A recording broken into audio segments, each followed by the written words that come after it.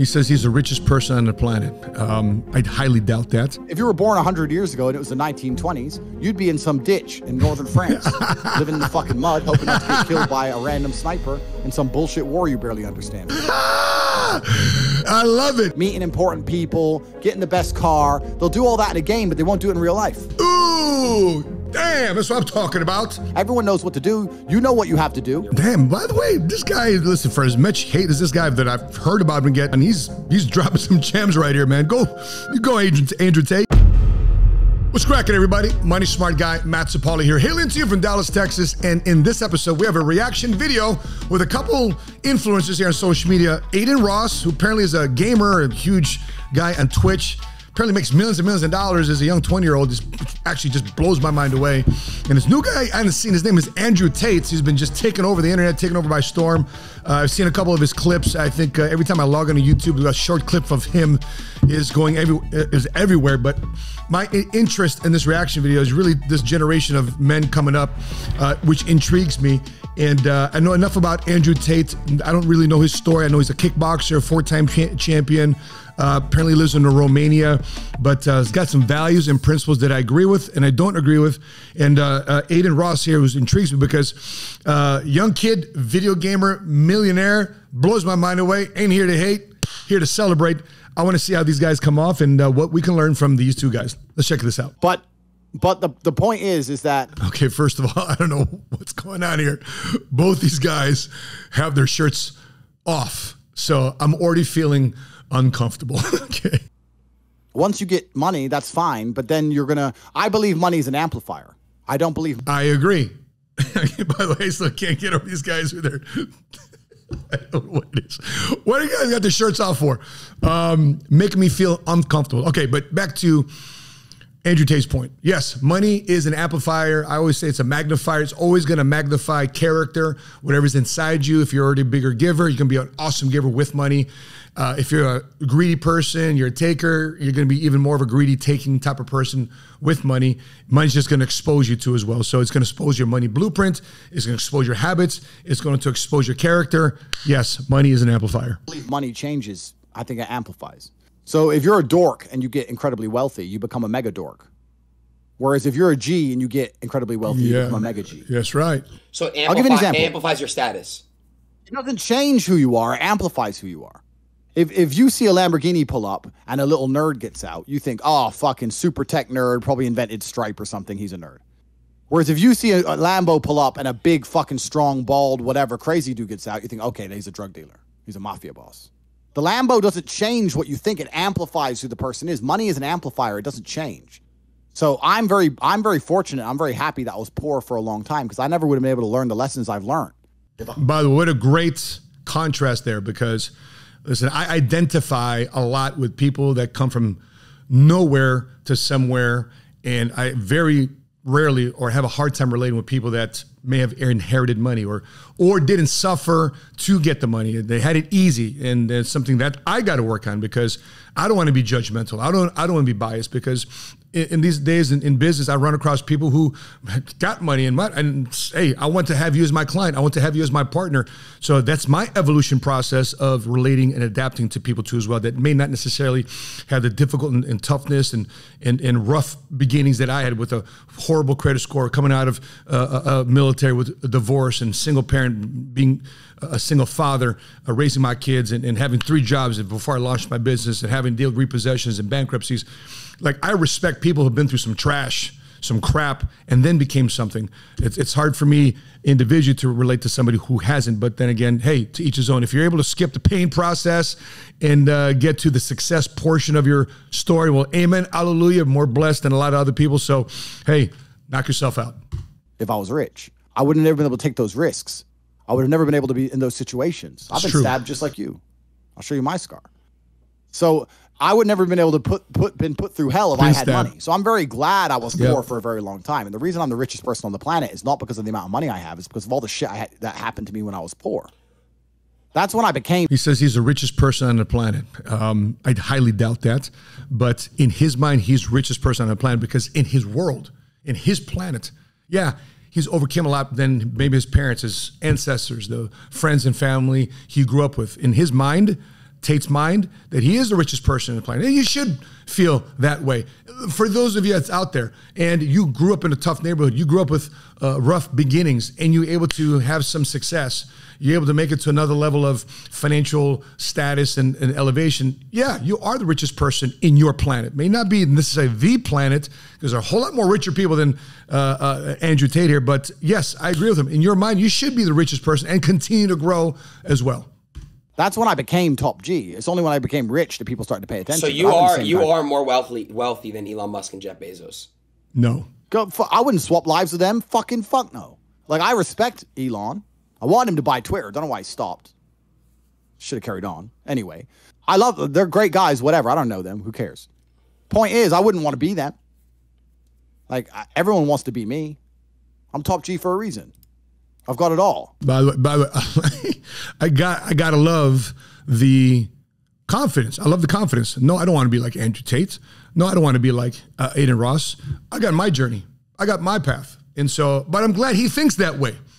And so guys that have been in this type of mindset, I've run across many times in my life. Guys like this, I've seen rise very quickly, but at the same time too, I've seen fall very quickly. I'd like to see where this guy Andrew Tate is going to end up a year from now, 2 years from now, 5 years from now, 10 years from now. I'd love to see how this guy ends up with these values and principles that he's continued to roll through. And by the way, I haven't seen this video. We're watching this video all together. So I like to see how guys' values and principles last not only through 1 year, but through time. Marriage, kids, ups, downs, business success, business reversals. Like to see how people's values and principles stand the test of time. I've got every single gift that God can give, plus all the gifts you can make yourself. And I state that without arrogance. I don't mean to be arrogant, but I am a realist. And as a realist, it would be absolutely unprofessional. No, this guy's very arrogant, and listen, but there's no judgment behind it. You have to be arrogant. You got to feel like you are the top G. What's wrong with that? Whether or not you let other people know about it, that's a different story. Whether or not you have the exercise and beat your chest, Mr. and Mrs. King Kong, about it, that's a different story. Professional for me to sit here and pretend I'm not an exceptional human being. He is an exceptional. He is. And a lot of those things I did myself. And some of them were God-given. But the ones that weren't God-given was because I put myself through hell. I put myself through hell because I decided to throw comfort away. For 10 years of my life, I was never comfortable. That's where I disagree. I think it has been God-given. It's just that awareness of Tate discovering what that talent was that allowed him to develop that talent, that allowed him to develop that gift. Because I don't think that there's things here that is said are not God-given. I'm reminded of a scripture in James. It reads like this. James verse 1, verse 17 tells us that every gift is from God. Now, we all have different gifts. We got different talents. We got different skill sets, but they're all important. Everybody's here got important. So if you don't feel like you're an Andrew Tate and your gift isn't the same, don't feel bad that you can never be somebody. He's somebody. He's obviously become wealthy, successful, and obviously known. But your gifts may not be the same as his gifts. And so don't loathe or don't desired gifts that may not be your blessing. So you got to look for your blessing. You got to look through your gift. And that's only done through action and what he mentioned earlier, which is through suffering, that you go through the fire, and the fire refines you. The fire puts pressure on you, heats you up, finds out the impurities, purges those impurities out, so therefore you can find out who you are. So when you're looking at your gifts, don't make the mistake of trying to compare your gifts to others and feel that you're indifferent because you don't have the same gifts as somebody that's more successful than you are, that you don't, so don't feel indifferent. Like, I remember, I wanted to be a professional athlete. I grew up during the 80s Bulls and the 80s Chicago Bears. I wanted to be either basketball or football, but my talent was elsewhere. My talent was into the military. My talent was being a United States Marine, and my talent shifted into entrepreneurship. My talent became a father. My talent became an entrepreneur. My talent became serving and helping other people. It may not be an NFL athlete, but man, I sure make NFL athlete income today. So the outcome, the financial outcome at least is the same. The recognition and the Super Bowl rings is differently. It's funny, I'm reminded of a story as I mentioned this right now. I remember having a conference with Ray Crocker. We're speaking at the conference together. And he shows me his ring. I said, bro, I would love to have that ring, Super Bowl champion ring. He goes, no, I like your ring. I said, why? Why is this ring? Because every time our guys make $100,000 a year or $250,000, $500,000, $750,000, $1 million, we give them another ring. And so he goes, no, man, I'd rather have your ring. I said, why would you want my ring, a business ring? That's an NFL championship ring. He said, listen, this is the type of ring that you can win in your 20s. And only one time, very few people can win this. But your ring, man, that ring, I can win for the rest of my life. And today, Ray Crockett and I are in business together. We're traveling to a different financial level in our lives together and helping serve clients. But yes, there's different rings you can earn in your life. Just don't make the mistake of comparing yourself to other people. Wow. Never for a second. Isn't that, they say like the best, like when you're uncomfortable, it's like the best shit because you like, I don't know how to put in words, but you're good with your fucking words. Men are not supposed to be comfortable. Yeah, that's what I'm trying to say, yeah. You're sitting here on Twitch. I'm comfortable. I'm not going to lie to you. You're comfortable, right? I am. If you were born 100 years ago and it was the 1920s, you'd be in some ditch in northern France, living in the fucking mud, hoping not to get killed by a random sniper in some bullshit war you barely understand. I love it. Yeah, because by the way, the greatest generation are those that were born between, I think, 1902 and 1930s. It's considered the greatest generation because they fought World War I. They fought World War II. I mean, if you're an 18-year-old American, you were in a war. You were drafted into war. You were storming the beaches of Normandy. You're fighting the wars in Bellewood. You're fighting wars. And by the way, Tate, great reference here to what 18, 19, 20-year-olds have to do today versus 18, 19, 20-year-olds in the 1920s. Great reference. Stand for 4 years. Then you come home and hope your wife hasn't been bombed. Yo! Do you understand? But that's the world. That's the world. The world has become exceptionally easy for a lot of men. It used to be a different place. Most men were cannon fodder. Most of us would have ended up in wars, dying for fucking no reason. Damn. Now we don't have to do that. That's where I disagree. There is a reason. You're fighting for your country. You're fighting for your home. You're fighting for your family. No matter how bad you think the United States of America is, my brothers and sisters, I know we feel very indifferent right now about what happened to Afghanistan. We feel very indifferent right now what's going on in the United States of America with this administration, but we still fought for home. We still fought for this land. We still fought for what we love and care about because it's better living here in America versus America being invaded. And yes, we fought for our country. There is a purpose and there is a reason if you want to serve this country. As imperfect as the United States of America is in today, she's still worth fighting for. So because we don't have to do that, men think it's okay to just become comfortable now. You're not supposed to be comfortable. You were never evolved to be comfortable. You're supposed to be uncomfortable. Right. And if you find to make yourself uncomfortable constructively, it's very easy to be anything you want. You talk about GTA, Grand Theft Auto. I know the game. I used to play the old one on the PlayStation 1 when I was a child. Which one? I haven't played any. Which one? You talk about San Andreas? Very first one. Vice City, GTA 3? Yeah. How many guys have played? Oh, the very first one, like 1994. Okay. Old school. Okay.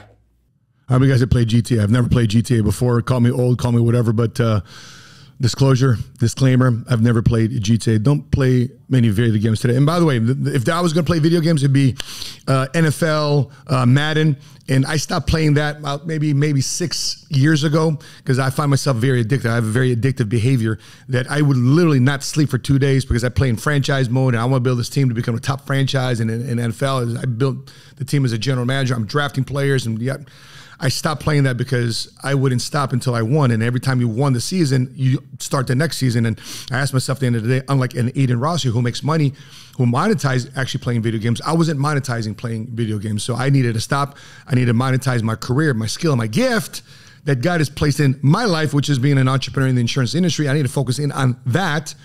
And so I stopped playing video games. What about you? You play video games? Drop in the comment section below. And more importantly, do you make money playing video games? Drop that in the comment section below. But I've never played any of those games, but I find it amazing that people will sit there and spend all their time upgrading that character. Yeah. Making as much money as they can, getting the best guns, getting strong, getting some hoes, meeting important people, getting the best car. They'll do all that in a game, but they won't do it in real life. Ooh, damn, that's what I'm talking about. Why don't you do it in real life? Why don't you express those things? And by the way, outside, I'm not talking about doing the things that GTA teaches you how to do, which is steal, kill, and all that madness. But why don't you shake hands more often?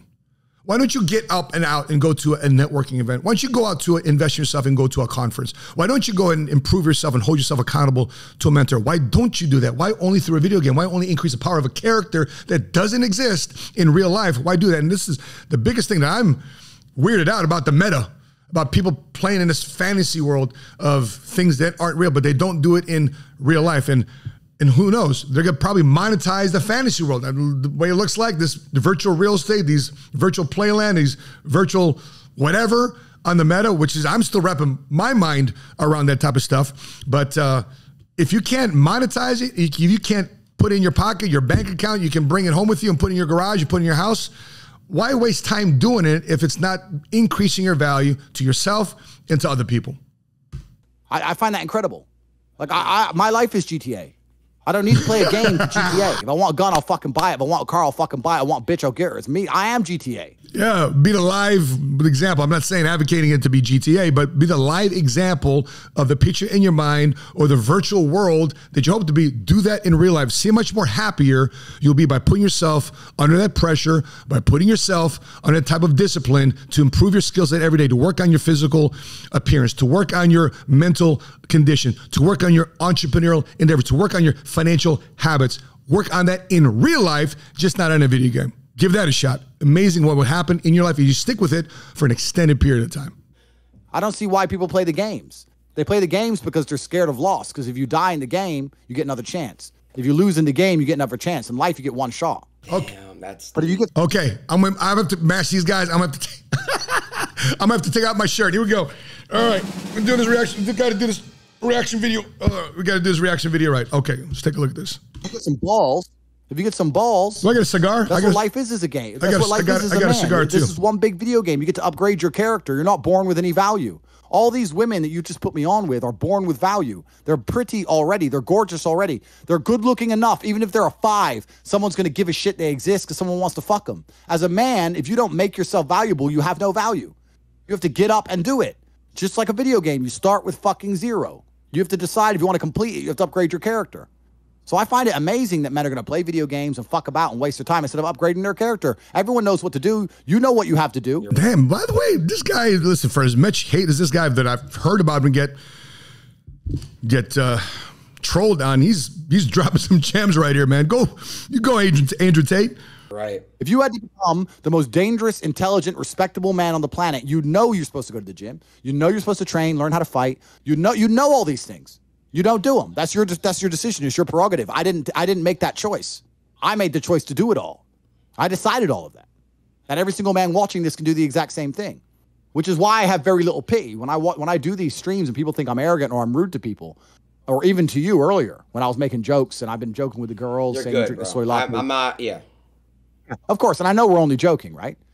But the point is, that's a conscious decision you made. I would never make fun of someone who hasn't got a choice. I wouldn't make fun of someone born with one arm. I have a choice, though. But if you've right. made a fucking decision to be less than you should be, then I believe you should be mocked for that decision. I agree. I feel like, that. yeah, because like you're not living up to your full potential. Like it's your choice to basically not live up to your full potential. I love it. These guys are calling out the low standards. And by the way, guess which is the best recruiter? The higher standard or the lower standard? The people that wants to grind and work hard at their dreams and goals, or the people that just want to complain, blame, and hide the shame? The complainers and the blamers, the people that feel entitled and people who are operating their life as if they're a victim. And by the way, they may have been a victim at one point for some tragedy that went on in the past. But there's something you can do about it. If you've been a victim, you can become a victor. You can do something about it. You can heal. You can forgive. You can move on. You can move forward without waiting to have other people say, hey, somebody owes me this. Somebody needs to pay me this. I deserve this. Yes, you do. But here's the reality. Life isn't going to give you what you deserve. Life is only going to give you what you fight for. Completely. And me as a man, when I put myself through hell, when I have had such exacting, such stringent standards for myself, why would I then have less exacting, stringent standards on the people I meet? Damn. Why would I put myself... Oh, I love it. By the way, backstage in our last annual convention a few years ago, not our last, it was 2019, okay? The late, great Kobe Bryant was backstage. He was our guest speaker. He was about to be introduced on stage. I'm about to bring him up. I asked Kobe in the background. I said, Kobe, who do you do business with? Who do you work with? Who do you rock with? Now that you're off the court, now that you are in business, who do you rock with? Let's take a look at the clip of what Kobe Bryant said backstage of who Kobe Bryant does business with. Let's check this out. Obsessives. He says, you can what? Obsessives only. I cannot relate to people that are not obsessive about what they do. As Andrew Tate is going over this, I'm reminded of a proverb written by the wisest and richest king who ever lived, King Solomon. Check this out. Proverbs 13, verse 20 reads like this. Keep company with the wise and you'll become wise. If you make friends with stupid people, you'll be ruined. And there's another Proverbs 18, verse 24 reads like this. One who has unreliable friends soon comes to ruin, but there is a friend who sticks closer than a brother. Another one comes to mind. 1 Corinthians chapter 15 reads like this. Do not be misled. Bad company corrupts good character. So my point is, if you're looking to level up in life, if you're looking to improve your finances, improve your business, improve then your associations. You know, that means sometimes you got to say, listen, it doesn't mean you leaving your friends and family in the hood. It means you got to rise up to associate with other people so you can help the hood. You can help the overlooked and misled multicultural middle class. In order for you to improve your surroundings, you got to first improve yourself. And sure, you should improve, especially the level of people that you expect to hang around with. I want the people that hang around me that every time we go to dinner, I was fighting over the bill, not somebody mooching off each other. We just went to Paris and Monaco the last couple of weeks, and it was about who was paying for who. And hey, man, let's go on this yacht trip. Let's go to the Eiffel Tower. It's who we can give. And it was so refreshing to hang around with people like that, because I know coming up, it's like, yo, dog, who's got this? Who got this? Somebody's leaving when the bill comes out to go to the bathroom because they don't want to fork out the cash to pay and expect everybody else to pay. So annoying to be around friends like that. But if you're around friends that want to get to the next level of life, that's why people have value when they go to the martial arts gym, they go to the gym. You associate with the right people at the gym, martial arts, whatever it is that you are doing, because if you're hanging around people that want to compete, grow, and improve, it's going to rub off on you and you're going to hold each other accountable to doing so. Through hell to be me and then meet someone who didn't put themselves through hell and then treat them like my equal. No, fuck you. I suffered when you didn't. Yes. So you're not my equal. Because you decided not to suffer. You have enjoyed comfort when I haven't, and that's fine, but don't expect me to look at you as my equal, because you're not. I'll snap your fucking neck. Andrew, that's the world. Andrew, I have like a lot of friends around me. They're like good friends. Don't get me wrong, like they're real friends, but like they're incredibly like lazy, and they have so much potential. Like they can be big. They can then rich, maybe you shouldn't be hanging around them, man. Bro. But like they choose not to. So, but it's really hard because I love them. They're my friends, and I came up with these guys. Oh, by the way, Adin puts up a very good point. You love them, but they're your friends. But if they're your friends, then they'd want to improve too as well. Now, some of you guys say, well, Matt, that means you're not a good friend. Well, what type of friend would you think I would be if I didn't ask my friends to level up their game over their lifetime? Because as I'm leveling up my game, then next thing you know, and they're not growing, guess what I'm doing then? I'm outgrowing them. I'm outgrowing them. And pretty soon, you outgrow one another over a period of time. And he's only, what, in his young 20s. By the time he's 31, he's going to look back at them. He's married. He's got kids. He's excelling in his life. I don't know if that's his future, but let's say it is. He's going to look at his friends who are still lazy, not doing much, still mooching him for money. He's not going to look at them the same way over a period of time. I came up with these guys, and they're so entertaining. I love them. They're my brothers, but like... I understand. But you have to, but there's something that's very... always kind of confused me. We had a saying in the Marines that he who bleeds with me in battle shall forever be called my brother. So before you call yourself and your friends brothers, ask yourself, now I'm not telling you to go bleed in battle. You could if you want to enlist in the military and fight the next war. But if you want to go out there and champion something, you want to conquer something, you want to roll up the sleeves and get to work, ups, downs, good and the bad, you got to be able to suffer through something. You got to be able to fight and find out what not the best of you is, but find out who you are with your friends during the worst of your times, because then that's where character is exposed. Then that's where you see whether or not that is a real friend, or in this case, person that deserves the title of brother in your life. When I tell people that you are the sum of the 5 people you spend the most time with, sure, everyone agrees. They go, yeah, that's probably true. The 5 people you spend the most time with, that's what you're going to end up like. It's the OG principle. And then they continue to hang around with people who they don't want to be. Yeah, well, hello. Why? Great question. There has to be a point. There has to be a point where you sit and go, okay, you're my friends, et cetera, et cetera. I love you guys. Yeah, we can talk, whatever. But I'm on a different life path. You have to leave some people behind. Yep. You wouldn't want to be, if you were to come hang out with me. Stop. My wife, for some reason, is wondering why my shirt is off and I'm half naked here on camera. Sweetheart, it's Andrew Tate and Andrew Ross, Adin Ross, their reaction video to them. Nobody who you think it is on the other side of the camera. I'm all good. Love you, babe. Mwah. And you were in a room with me and my 5 friends, you'd feel self-conscious. You're right. You don't feel self-conscious with your friends. Because you only you only surround yourself around people that are on like your level of like. I'm with killers.